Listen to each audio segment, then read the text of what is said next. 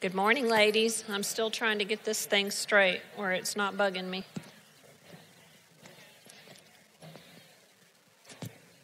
Okay, I think I'm there.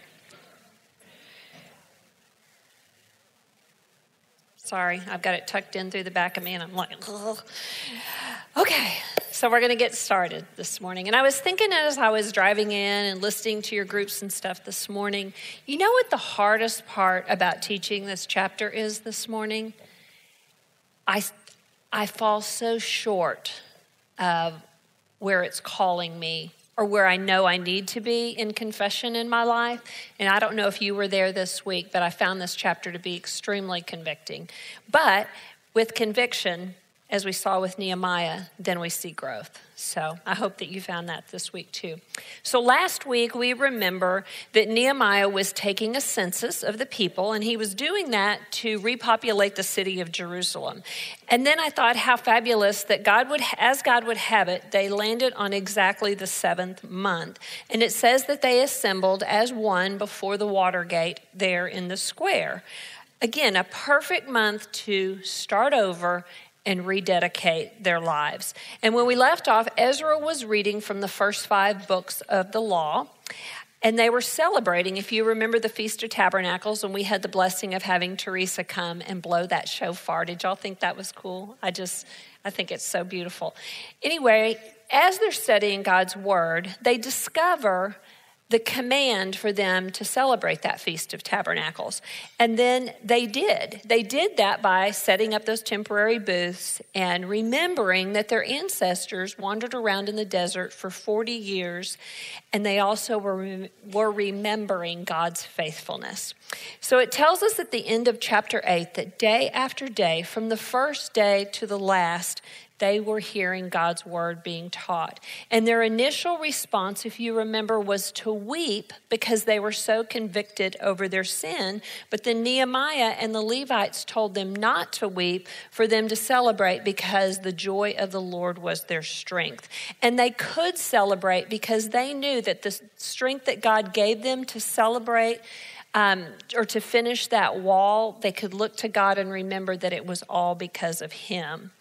But now the time has come. They've done the exterior project, but now they're working on the interior. They're working on their heart. They had filled all the gaps in the walls, but now they're recognizing and seeing in their life that there are spiritual breaches, areas in their life where they know that they're not following what God is asking of them. And it's also the kind of project that we need in our daily lives. We can look really good on the outside. I can, get up here and get cleaned up before I get here, but God really doesn't care about what I have on, my makeup or whatever. He cares about what's going on inside of my heart. So my prayer for you all week, as well as for myself, and I have prayed a lot this week, it would be that we would listen with all our hearts to this chapter, that we would take to heart this prayer of confession and see the importance of mourning the sin in our lives. And as one commentator said, this chapter really doesn't need any teaching because it is pretty self-explanatory. It's just straightforward. It teaches itself. So what we're studying this week is basically the battle of sin in our lives. In our lives, we see in the same thing in the Israelites' life. We see this cycle of sin. They cycle in and out of it. They're living right, as one table was talking about, and then they find they're living apart from God, and they confess, and God forgives them, and this cycle continues. And I don't know about you, but sometimes I feel like I'm confessing the same old sins all the time. But I also recognize that the longer I walk with the Lord and the more that I'm in His Word, I realize that I'm having more victory over the sin in my life. And ladies, this is the process of sanctification. Oh, my hoochie doo is not working. Okay, Darnell, to the rescue. Oh, there it goes. Okay. So just like the Israelites were set apart to the Lord as believers, this side of heaven, we are also set apart, but we're also battling our sin. But we have the Holy Spirit within us to counsel us and to guide us and convict us of sin. And as this process of sanctification takes place, we're growing in holiness. And this continues, ladies, throughout our lives. We don't arrive this side of heaven until we get to see Jesus face to face. But this process doesn't mean that you're off the hook. It doesn't mean that God's going to do all the work. If you say that you want to grow in holiness and understanding and have more spiritual growth, and your Bible remains closed, how serious are you? Because to become more like Christ and to grow in holiness, we need the study of his word. We need to fellowship with other believers. We need that accountability. We need to worship the Lord, serve the Lord, and confess our sins. So last week at the end of chapter 8, on the 8th day, it says that in accordance with the regulation, there was this assembly. And if you remember, I said it kind of left us hanging, and that's where we're picking up this week when we're talking about this assembly. So let me pray as we get started this morning. Father, I just thank you, Lord, that you would allow me to teach this chapter, Lord, because I know that I fall so seriously short of mourning my sin. But I pray, Father, that as we journey through this chapter together, Lord, that we would see the necessity of confronting our sin, confessing our sin, remembering, Lord, that you forgive our sin and you cleanse us, Lord, from all unrighteousness. So be with us this morning as we open up your word and teach us, Father, through the power of your Holy Spirit. Amen. So go ahead and open your Bibles with me, and let's look at chapter 9, verse 1. It says, on the 24th day of the same month, the Israelites gathered together, fasting and wearing sackcloth and putting dust on their heads. Now, we don't do that, ladies, but this was an outward sign that their heart was just wrenched. This is showing that they have extreme remorse and repentance and grief. And many of you are probably familiar with the Beatitudes in Matthew chapter 5. And one of them, the second one says, blessed are those who mourn, for they will be comforted. How often have you said that to somebody when they're sad? Or maybe when someone has experienced a death in their family? Our small group did the book called The Blessing of Humility by Jerry Bridges, which I highly recommend. But in it, he talks about what it means to mourn, or what it means to mourn. And like I said, we think of it often differently than Jesus actually intended for us. So what it actually means is that we are to mourn our sin. It goes on to say that Jerry Bridges goes on to say that one of the most difficult traits to grow in, but one that all Christians should desire to grow in, is to mourn our sin. Each of the 8 Beatitudes, they address a specific attitude of the heart. And in this one, Jesus is addressing our attitude towards our own personal sin. He explains that mourning is not just a touch of sadness, but it is an actual deep, heartfelt grief over our sin. And he also goes on to say that very few Christians today ever really experience this kind of mourning over their sin, but Jesus says that when we do, we're blessed. He says, and I quote, despising the law of God is not only an expression of rebellion, it's also a despising of God's very character, since his law is a reflection of his character. And this is true not only with the heinous sins like adultery and murder, but it's also those refined sins in our lives like pride and selfishness and gossip and things like that. So let's pray that God will allow us, as we look through this chapter, to see the rebellion in our hearts. And then, I lost my place. I don't know where I was going with that. Okay, anyway, as we look further into this chapter, I think that what we're going to see is that the Israelites are this is what they're doing. They are genuinely mourning their sin. And it tells us at the very end of the chapter in verses 36 and 37 that they're indeed mourning their sin because they recognize it. They recognize the reason that they find that they're slaves in the land that God has given them. They didn't honor God. They're in distress, plain and simple, over their sin. And revival, ladies, begins in our lives when we own our stuff, when we mourn our sin and we repent of it. Verse 2 says, those of Israelite descent had separated themselves from all foreigners. Now, the first thing that we need to remember is that God set the Jews apart as his chosen people. And he did that, if you remember when you studied Genesis, he did that because he made that covenant with Abraham. However, they're not living as God's chosen people. They're supposed to be a witness to the world, but they're not. They're part of the world. They're living just like the people around them. In the book of Ezra, he addresses this specifically in relation to intermarriage with unbelievers, but we need to understand that the separation he's talking about here is not that. It's not an issue of racism or culture. It was because God was preserving this covenant people. He was setting them apart as a holy seed because this is the line that his son Jesus Christ came through. And this was not exclusive, however, because foreigners could also put their faith in the God of Israel and they would be adopted or grafted in to the faith as well. So calling them to be separate meant that they were not to associate with pagan worship around them. Now remember, they were surrounded by pagan worshipers. It was just a horribly immoral, sexually saturated culture that was around them. And the nations around them would even sacrifice their infants to the god of Molech by throwing them into the furnace of fire alive.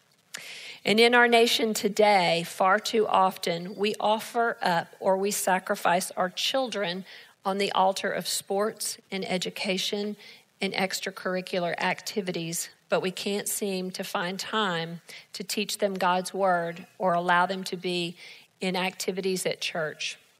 Often, I will tell you, I've looked back as a mother, and that's been one of my biggest regrets. My children did grow up in the church. They grew up to know the Lord, but I can tell you we spent far too much time on things that had no eternal significance. And the Jews, they realized this. They realized that they were living the exact opposite of where God was calling them to live. And if you'll look with me at verse 2,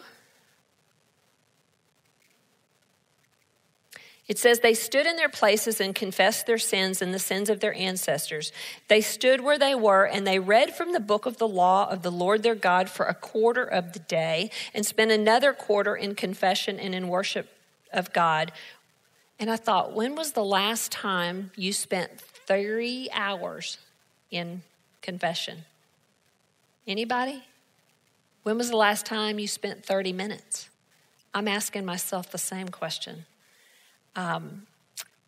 They desired to obey God's law, and we need to recognize that we need to do that too. We need to hear God's word so that we know what it says, because if we don't know what God's word says, how can we know that we're living apart from God's will? They recognized their need for God's word, remember, because they asked Ezra to bring the book and to read it to them. Then we saw the reverence as they stood and they listened attentively, and it didn't fall on deaf ears because they responded. Like, what good does it do for us to study God's word week in and week out and then not have our lives look any differently or live any differently? And what leads them to repentance? It was the hearing and the understanding of God's word. What we're studying in this chapter is a prayer of confession that overflows as a result of hearing God's word. This is called revival. And I'm older, but back in the day, some of you that are younger won't remember, but churches would have revivals that would last a week or 2 weeks or even a weekend where they would read and study God's word, and they would pray and come together and confess their sins. And that's what we're seeing here with the Israelites. So the Levites, it says in verses 4 and 5, they call out in a loud voice to the people, and they tell them to stand up and praise the Lord their God, who is from everlasting to everlasting. So verses 6 through 31 are one long prayer. In fact, it's thought to be the longest prayer in the Bible.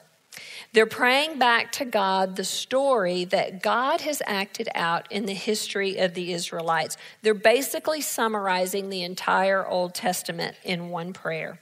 And it's interesting to note that Ezra chapter 9, Daniel chapter 9, and Nehemiah chapter 9 are all confessions of prayer. And they're beautiful, and each one contains incredible wisdom from God, and it also talks about God's mercy and grace. And they start where they should, with who God is, and that's what I want y'all to do. I want us to stand up and read verse 6 together.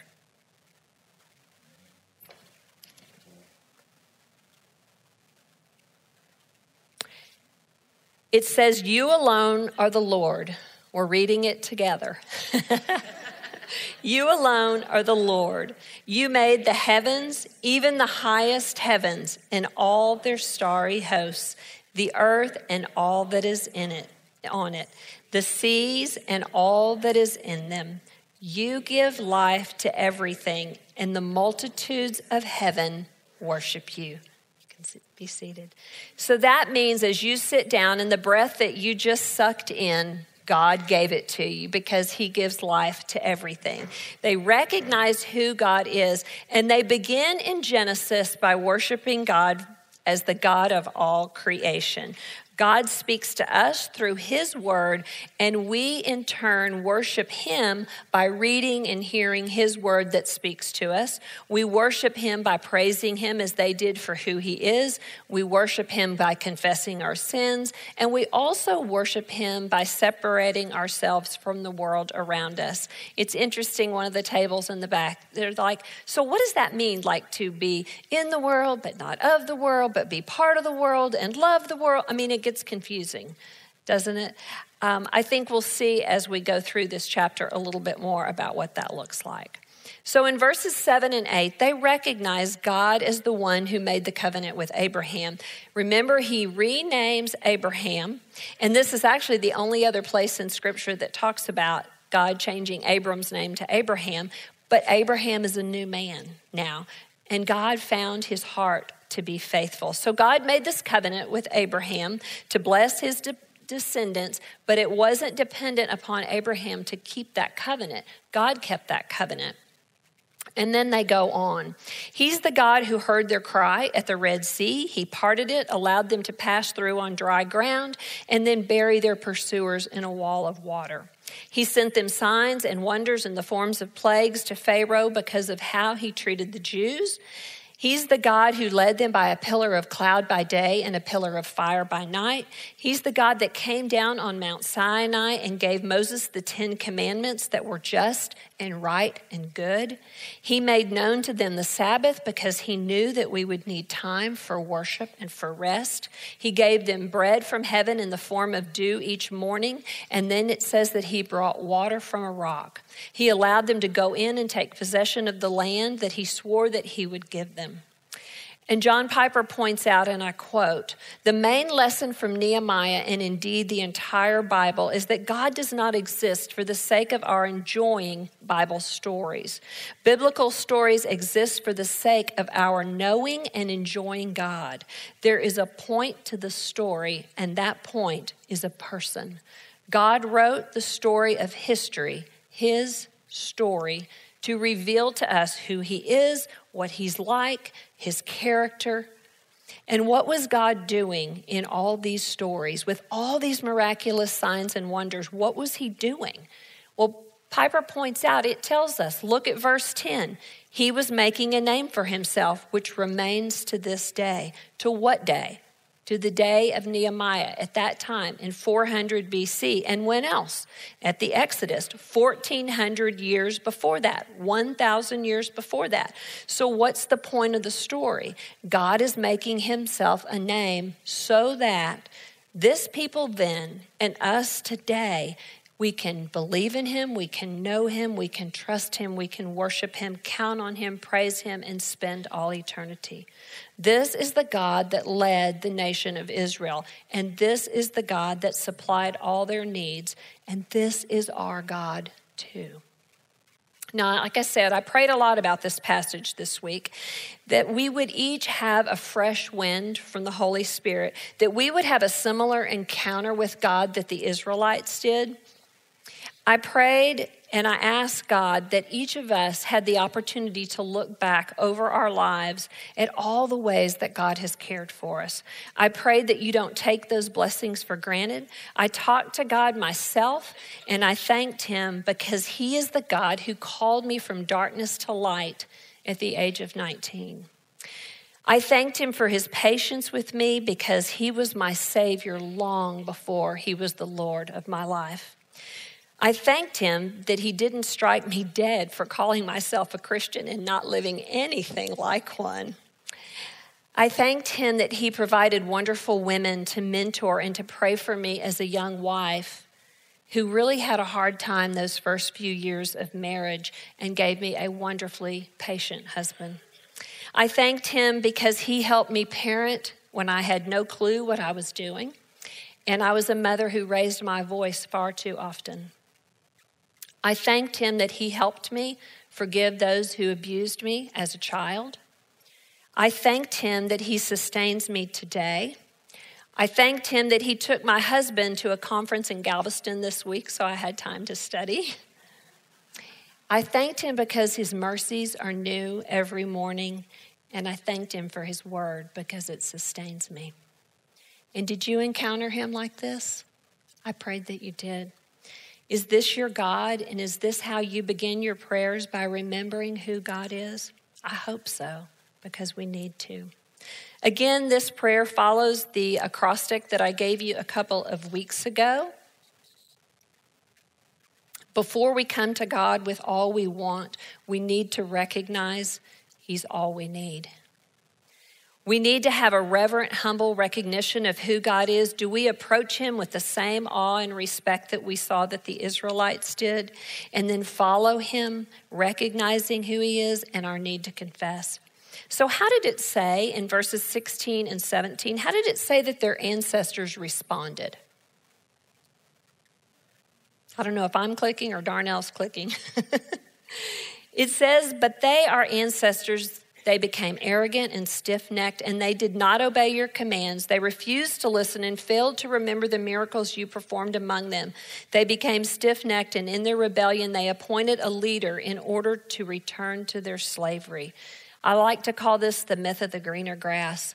They wanted out of Egypt, and they saw how miraculously God delivered them, and then what did they do? They whined, and they wanted to go back.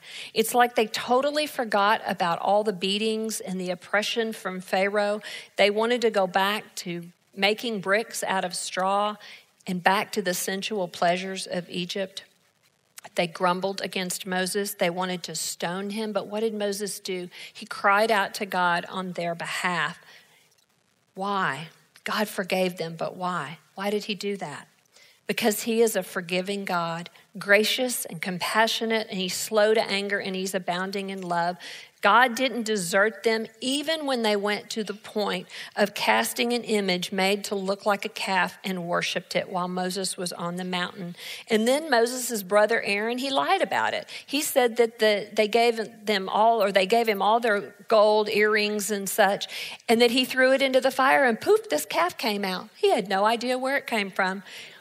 But then I thought, don't we do that? Do we grievously sin and then say, I'm not sure how I got into this mess? That's exactly what we do. Look at verse 19 in your Bibles. Because of his great compassion, he didn't abandon them to the wilderness, but he gave them that pillar of cloud to guide them by day and a pillar of fire by night. So I have to ask you, what's guiding you? We have the manna of God's word to guide us if we're willing to open it and apply it to our lives.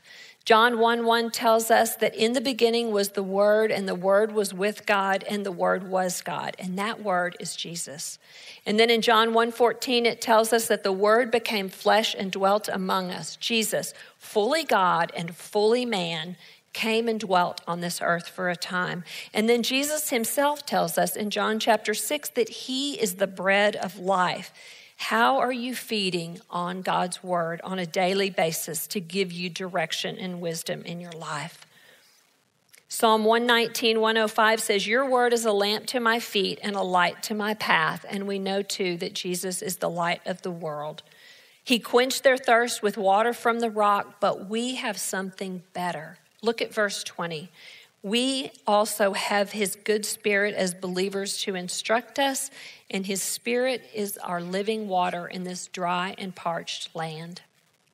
John 7:38 says, whoever believes in me, as scripture has said, rivers of living water will flow from within them.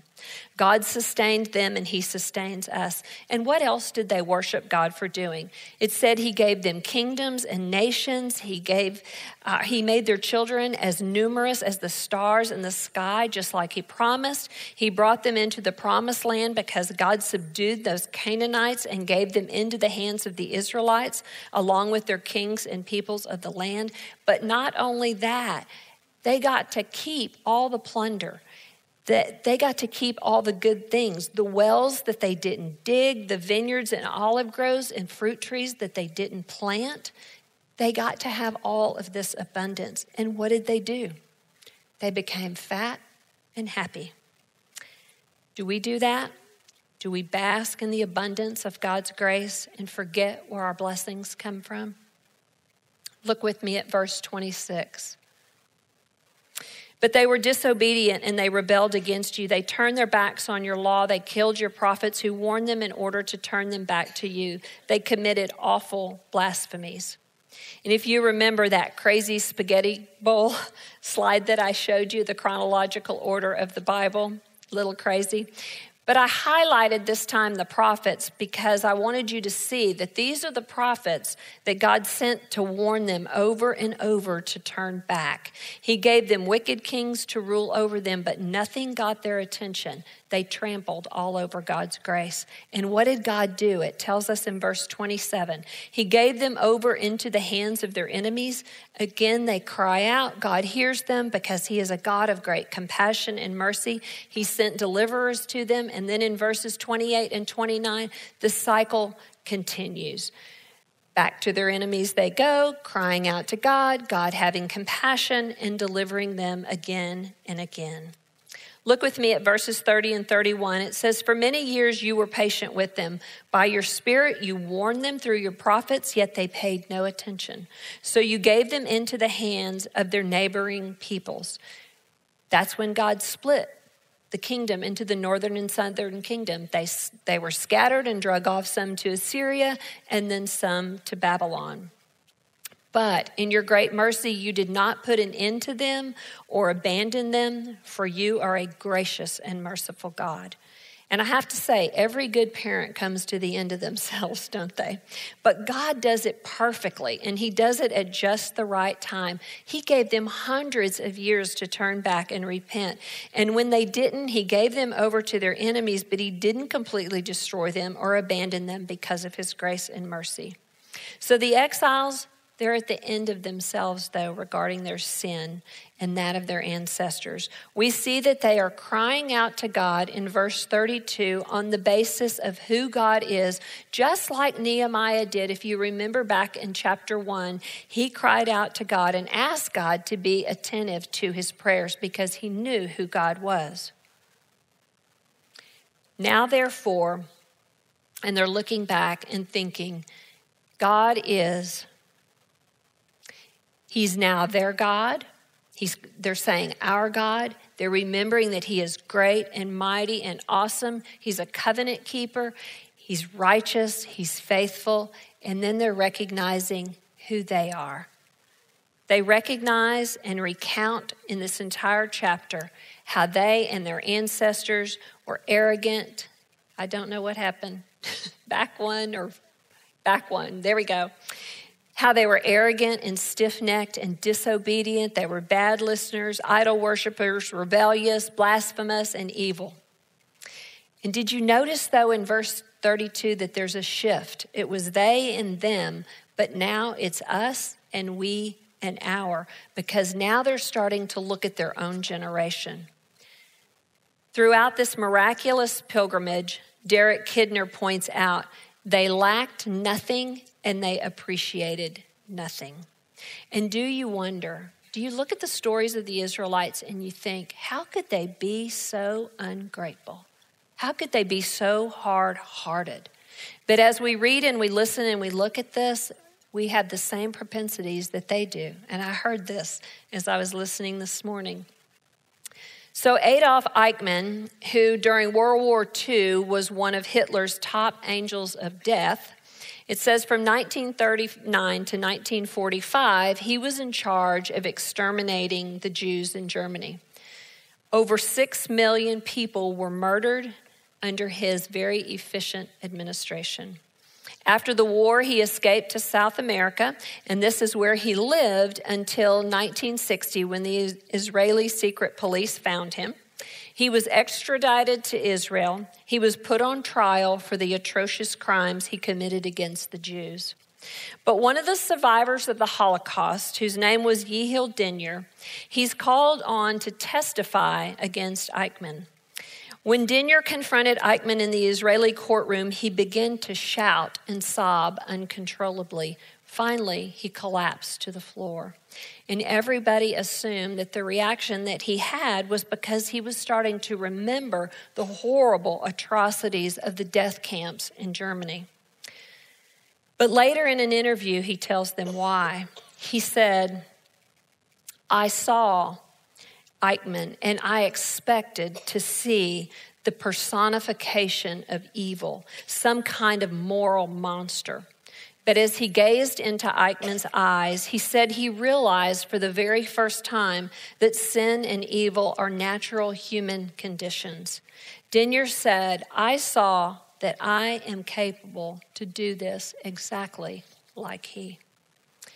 This article goes on to say that Eichmann was not a madman. Hitler and bin Laden were not sociological mutations, but the same sinful nature which erupted murderously in their lives resides in every child of Abraham. To see this and to believe it is to be brought to our knees just like Yehiel Dinyer. Ladies, against this black backdrop of our sin shines the brilliance of God's unbelievable grace. It shines like a diamond on a black cloth that is flawless and beautiful. It's through Jesus Christ, his life and his death and his resurrection, that we are able to conquer the sin in our lives. It's his Spirit that changes our depraved hearts and gives us new life. He forgives those who trust in him, and we can trust him to one day return and eradicate the evil in this world. So it's easy for us to look at all the grace and mercy that God extended to the Jewish people and say, well, if I had seen all those miracles, I would have believed too. Or if I had a pillar of cloud by day and fire by night, well, of course I would believe. And of course I would follow after God. Or if I had manna and didn't have to cook dinner every night and it was delivered, of course I would believe in God. I would follow him wholeheartedly. But like, what were they thinking? But we aren't any different, but we want to think we are. We want to think that we could never be like the Hitlers and bin Ladens of this world. But apart from Christ, we're all depraved and without hope. The remnant of these people, these exiles that return to the city, are being rebuilt now from the inside out. How? Remember that this prayer is a confession that followed the extended days of reading and understanding God's word. God's word showed them the true condition of their hearts. And it tells us in Hebrews 4:12, For the word of God is active and alive, sharper than any double-edged sword. It penetrates even to dividing soul and spirit, joints and marrow. It judges the thoughts and attitudes of the heart. And when we study and apply God's word, it's like doing open heart surgery. And I don't know about you, but I felt like that all the way through Nehemiah. God has been doing some daily open heart surgery on me. And again, we would rather compare ourselves to everybody else and think, well, I'm not as bad as that guy, or I'm not as bad as she is, because whatever, you can fill in the blank. And I've never been a murderer or an adulterer or a liar or a thief. But we murder people in our hearts by the things we think. And we also commit spiritual adultery against God when we follow after the idols of this world. And we steal time from God when we make much lesser things a priority. We think nothing of spending an hour on social media, but we just can't find time to crack open his word. But did you notice that the Jewish exiles, they don't make excuses? What do they say in verse 33? They say, in all that has happened to us, you have been just. You have acted faithfully while we did not. The exiles got it. They got it. They recognized and repented of the mess that their very own sin got them into. Like I said a few weeks back, progress is painful. Recognizing the sin in our lives is a painful process, but it's productive and it's necessary in the process of restoration. It's part of the ongoing process of sanctification. We need daily, sometimes moment by moment confession. Some days I'm confessing before I get out of bed in the morning for the things I think about when I wake up. And one commentator said that there's a paradox in the Christian life. The longer you walk with God, the more godly you become. And yet, the more godly you become, the more you are aware of the terrible depravity of your own heart. Paul realized this too, because he called himself the worst of sinners. Even though in our daily walk we grow in holiness, as we study God's word and come to know him, we also begin to recognize how prone to sin we really are. Look at verses 36 and 37. It says, but see, we are slaves today, slaves in the land you gave our ancestors so they could eat its fruit and the other good things it produces. Because of our sins, its abundant harvest goes to the kings you've placed over us. They rule over our bodies, our cattle, as they please. We are in great distress. Their sin of confession begins by recognizing who God is and his many attributes, and it's followed with a mixture of confession and praise and worship and thanksgiving, because God did not give them over to what they deserved. Yes, they're in distress because of their choices, but often part of digging yourself out of the mess that you find yourself in starts with recognizing how you got there in the first place, and that journey is hard. It's not what most of us would relish, that process of sanctification. It can be difficult, but remember that Nehemiah starts with conviction at the very beginning of this book, but that conviction is what led him to action. The Israelites have gotten to the place that they're tired of being enslaved to their sin. They're tired of dragging around the same old sin. They want a fresh start. They want to make a binding agreement, and they're willing to put it in writing. Look at verse 38. It says, in view of all this, we're making a binding agreement and we're putting it in writing, and our leaders, our Levites, and our priests are affixing their official seals to it. They didn't just have remorse over all their sins, but they had genuine repentance. And what's the difference? Remorse blames others or circumstances. It grieves over the consequences more than the sin, and it turns to self and not to God. But they had genuine repentance because they're accepting the blame, they're turning from their sin to follow God, and they're putting it in writing, and they're going public with it. So how are you dealing with your sin? Are you dealing with it through the blame game, blaming how you were brought up, your parents, society, the temptations, social media, etc., or are you experiencing genuine repentance? And ongoing repentance is something we do, like I said, for the rest of our lives. And we need to take our sin seriously. And as John Piper says, we need to be sin killers. We need to take necessary steps to break free.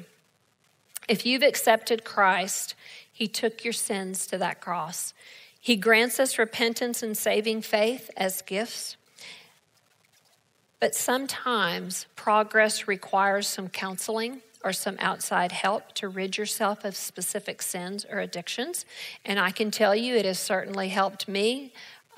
So don't shy away if you need some help from a professional counselor. And then don't let the enemy get in your head either and make you think, I'm never going to overcome this sin. Because remember who he is. He's a liar. Do you find it hard to repent? Did you find this chapter difficult? I did. I doubt many of us walk around thinking, man, I'm such a sinner. James Boyce says, nothing is harder or goes more against the grain of our sinful natures than confession. But it's necessary for personal happiness and for God's blessing. The promise is if we will repent of our sins, then God will hear us from heaven, forgive us our sins, and heal us. He is indeed our way maker. Let me pray. Heavenly Father, I thank you for these hard chapters, these hard lessons, Lord, for reminding us that you don't desire that we stay in our sin, Lord.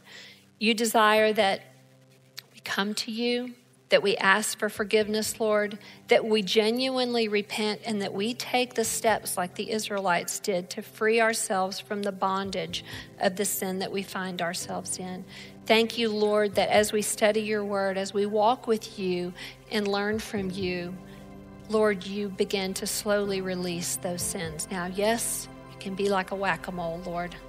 We continue to battle these sins, but you are so faithful, Father. And we thank you and we praise you for the power of your Holy Spirit and the way that you continue to teach us and refine us. In your precious name, amen.